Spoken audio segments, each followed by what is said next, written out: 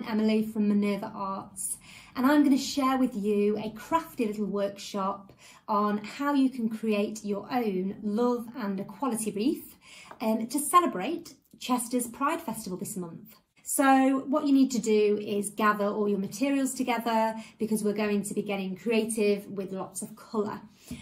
So the base of this wreath is going to be pom-poms.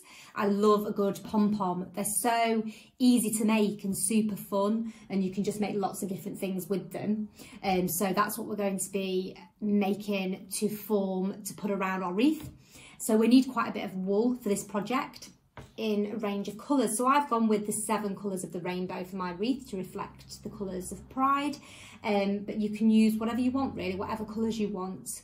So the colours that I've got of wool, I've got yellow, blue, pink, orange, quite questionable orange, could say red, but it's what I could find for orange, so we'll go with that. Then I've got red, so it does contrast against the orange, green and purple. So those are my colours of wool. Wool is pretty easy to get hold of. If you don't have any already yourselves, then ask around, ask friends, family members, people that you know, because they might have some wool that they don't use anymore, tucked away, and it's really nice obviously to bring some life into it and actually create something with it. So ask around, but you can also get it, I get a lot of my wool in charity shops, so you can also have a look through your local charity shops and you'll probably find a lot of wool there. And you can get it in a lot of stores as well, and obviously craft stores like Hobbycraft. So that's your wool, and then you're going to need a base for your wreath, so you're going to need some kind of hoop. So I've got here an embroidery hoop, comes in really handy for this type of thing. So these are quite easy to get hold of again. They have them quite often in charity shops that people have donated, or they have them in again a lot of craft stores and other types of stores as well. So you are going to need something like this. You can get the hoops that are like metal, copper metal or whatever. They work absolutely fine as well. So any kind of hoop base that you can use. You don't want to go with a big hula hoop that you can do some projects with that you've probably seen, because that's just going to be too big and that's going to probably take you all year to make all those pom-poms. So keep it nice and small. So that's your hoop. You're going to need something to make your pom-poms with. So I've got a pom-pom maker that I use all the time. So obviously if you make them quite a bit, then it's really handy to have something like this because you can keep reusing this. But you can also make your own pom-pom maker. So I'm going to show you how to do that. Very easy. And then how to use it to make the pom-poms. So for that you'll need a piece of cardboard, and you're going to need something that you can draw around to create your circular template. So that's just an old tin that I've used as a pencil pot, but you know, you can draw around that one. That will give you the right size for your template. So something to draw around as well as your cardboard. You're going to need some scissors to cut everything that you're cutting.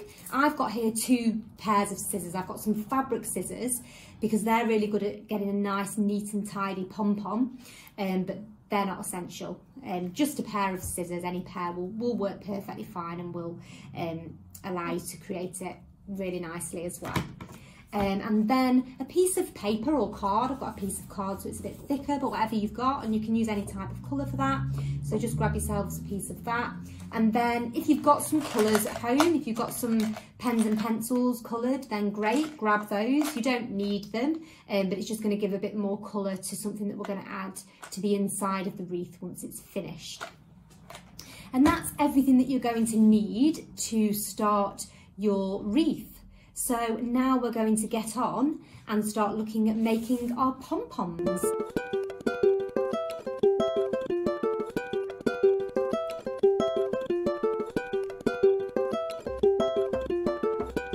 So I'm going to show you first of all how you can make your own pom-pom maker, and then how you can make a pom-pom using that. So if you grab your piece of cardboard and something to draw around, and you want to pop that on top of your cardboard, and you're then going to grab a pencil and you're going to draw all the way around your circular template.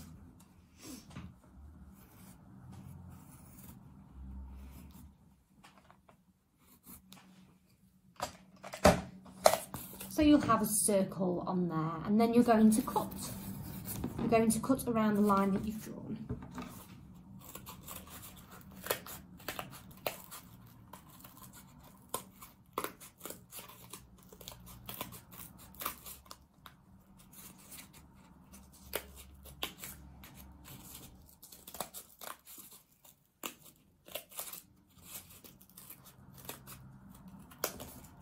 Okay, and then you'll have a circular piece of cardboard. What you're going to want to do is you need to put a little slit in there so that you can get inside it. And you're going to need to cut another small circle inside so that you've got a hole inside your circle. The best way to do it, it doesn't have to be a perfect circle, but the best way to do it is probably draw out a small circle that you can cut around inside in the middle. So you kind of know where it's going to be. And it's in the centre of that circle itself. But you don't want it to be too big because otherwise your pom-pom could fall apart easily. So you draw your circle and then you're going to cut a slit through and then cut around that circle inside, which can be a little bit tricky because you're trying to manoeuvre around a small area with your scissors.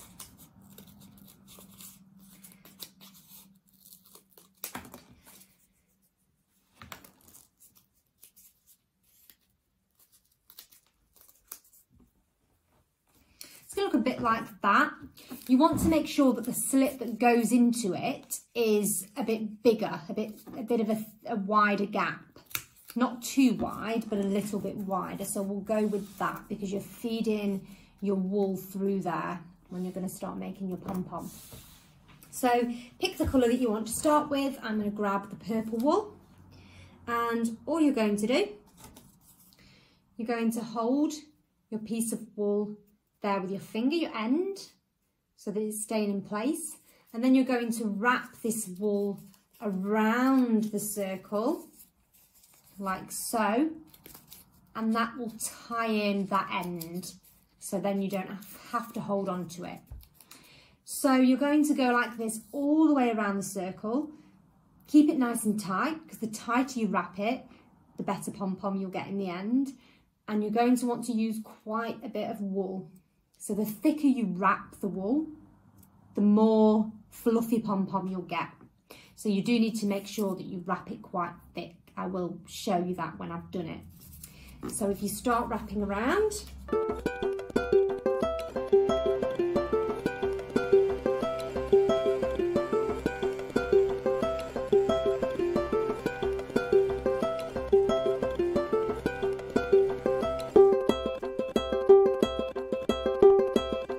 once you've got an even amount of wool all the way around your piece of cardboard, then you are just going to want to just snip the end of it and hold that end in. Now what you're going to do, you need to get cutting now, and you are going to cut all the way around this part of your wool, keeping your scissors next to the cardboard. So you're going to cut all the way around. Your scissors will be going inside here. So this can be quite tricky to get the scissors through quite a few layers of wool, but you also want to hold it together. Now when you're cutting it, if this middle bit is open, then the wool can just all fall apart and everything will fall off your cardboard. So you want to try and keep that middle section nice and tightly closed together. So maybe you can put your thumb in the middle to keep it all together until you're going to tie it up so nothing can fall apart. So you're just going to take your scissors and you're going to cut around the outside, being careful to keep everything together. You're just going to cut like that all the way around. You should have then gone through all the way around the cardboard and cut through. Now we need to tie this together before it all falls apart. So what you need to grab, be very careful when you're putting your pom-pom down so nothing's falling out. You're going to grab the same colour of wool again and take a longish piece of that. So cut a longish piece of that. And you're going to wrap this piece of wool around 1/2 of your pom-pom. So you're following the line of the cardboard again. but you need to be careful not to let it break apart. So you're going to tie it in there, your wool in there, all the way around. So place your wool in first, make sure it's going in the place that you want it to go. So in the line of the cardboard, tying in all of the wool on that side.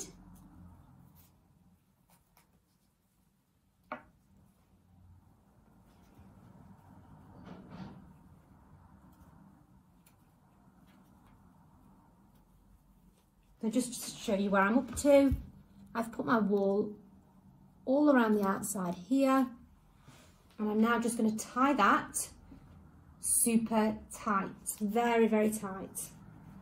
Once you've done that, you can remove your cardboard gently, and there you have a pom-pom. As easy as that. All you need to do, carefully though, is fluff it up and trim your edges so that you've got a tidier pom-pom. So for doing this, the piece that you've tied around the outside of your pom-pom, you're going to use that to hold on to, because you know that by pulling that isn't going to pull anything out, because that's the piece that's tied around the outside. So you can hold it by that bit, and that's the bit that you're going to tie it onto your wreath with. So you need to keep those pieces nice and long. And you're then going to tidy up your pom-pom by trimming all around the outside. So grab your scissors and you're going to give it a lovely trim. This is the point that will get very messy, because you'll have wool everywhere all over your table, especially by the end of you creating your wreath. But it will be worth it. There you go. Once you're happy with your pom-pom, then that's going to be ready to place on your wreath once you've got all the others. So get pom-pom making. Now you know how to make one. You can either use your pom-pom maker if you have, or you can use that piece of cardboard like I've just shown you. So now you want to make all of your pom-poms. And I would recommend, if you're going to do the 7 colours like I've done, I would probably make 2 of each, and then we'll see if that's going to be enough. If not, then we can make an extra few. So make 2 of each colour pom-pom. So once you have made all of your pom-poms and you've got lots of lovely coloured pom-poms to make your creation, you are then going to start assembling your wreath. So you can start putting it all together and tying them around the hoop that you've got. So you've got your hoop and you've got your pom-poms. So I'm going to start with red. You should have 14 pom-poms altogether if you've gone with the suggested amount that I mentioned, and that is going to be enough to fill the hoop. So that's fab. So you're going to start with your first pom-pom, a red one, and you're simply going to tie it around your hoop like this, nice and tightly and secure. So tie it once and then put it into a knot, so it's not going to move anywhere or slide along the hoop as well. It's quite handy if it's as tight and secure as you can get it, so when you hold your hoop up, the pom-pom stays in place. Now when they're all on there, they are going to stay in place anyway, because they're all going to be squashed together, but we want it to be nice and secure. We're going to do that with all of the different colours, so we fill our wreath with all of our pom-poms.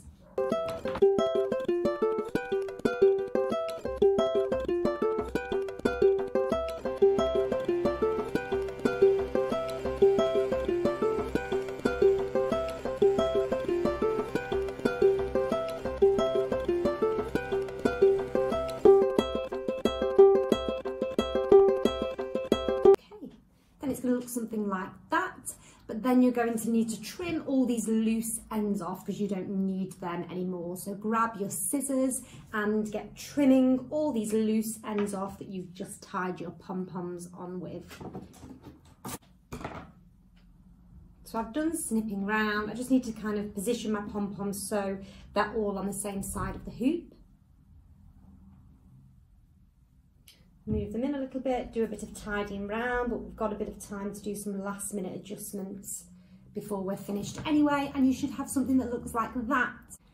The final addition to your piece is going to allow you to personalise it even more.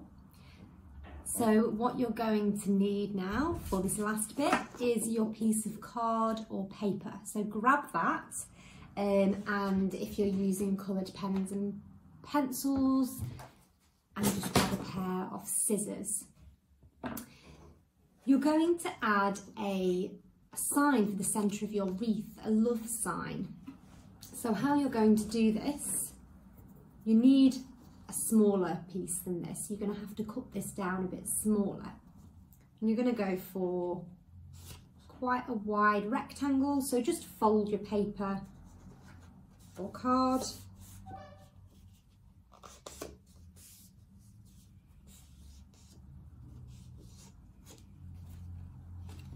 That sort of depth is probably about right that you're going to want to place into the middle. So once you've folded it, you can then cut along that folded edge. So grab your scissors,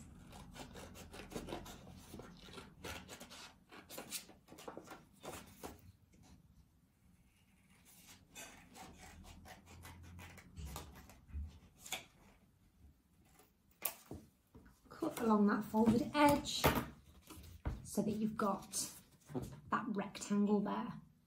Now we're going to maybe swirl it a little bit and give it a bit of a wave. So you can just do this freehand, just grab your scissors and just going along the top line, just give it a wave, and then you're going to do the same following the edge at the bottom.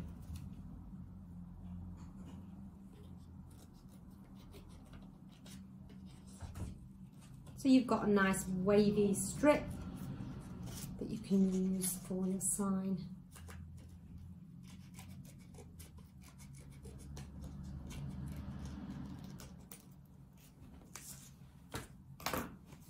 There you go, so like that. So once you have this, you can give it some colour. So as you can see, I've added some rainbow colours to my strip. And all I need to add now is some text. So we are going to add to this the words love and is and ... So this is what we're going to add to this, which is going to go into the centre of our wreath. So whatever way you want to do that, pen, pencil, however, again, be creative and, explore whatever way you want to do that. Once that's completed, there you have it, your sign that you're going to add to the centre of your wreath. So we are going to grab a pencil, a sharpish pencil, and we're going to poke a hole through each side of the sign. Push a hole through, and the same on the other side. Grab a piece of your wool. So you need a longer piece of wool, so you can cut a piece, it doesn't matter what colour that is. You're just going to want to cut a length of wool. Make sure it's long enough, so go longer than what you'd think, so you've got extra to tie around. And then you're going to feed that wool through the hole on both sides. An easier way to do this is to use your pencil to get that wool through. So like you poked it through to make the hole, poke the pencil through to push the wool through. And the same on the other side. Through the hole, pull your wool through. There you go. You have your love is sign that you're going to add to finalise your piece. You are now going to tie this to the hoop, and you're going to go in the centre of the wreath underneath where the pom-poms are. So give that a good tie into the centre there, and then you have your sign in the middle. Now when this is hanging on the wall or on the door, that's going to hang straight for you. So now you have your finished wreath. You just need to put something on there so you can hang it up and display it for everybody to see and for you to admire. So just grab something that you can hang it with. So you can use wool, that's going to be fine because it's not heavy. If you've got some string you want to use, or maybe some ribbon, I've got some really nice green glittery ribbon that I'm going to use to hang mine. So just find where your top is so that you're hanging it in the centre at the top, and you're just going to tie your ribbon, and there you have your finished love and equality wreath, all ready for you to hang in celebration of Chester's Pride Festival. So get hanging. We would absolutely love to see your creations. So if you want to, you can comment with pictures of your finished pieces on this video. You can put a comment and share with us what love is to you. You can also add the hashtag Love is Chester Pride, and we can follow and have a look at your projects on your social media as well. And also, if you want to follow Minerva Arts and Chester Pride on social media and see all the fabulous things that are going on this year. So that's it from me. Thank you so much for watching. I really hope you've enjoyed getting crafty and creative with me.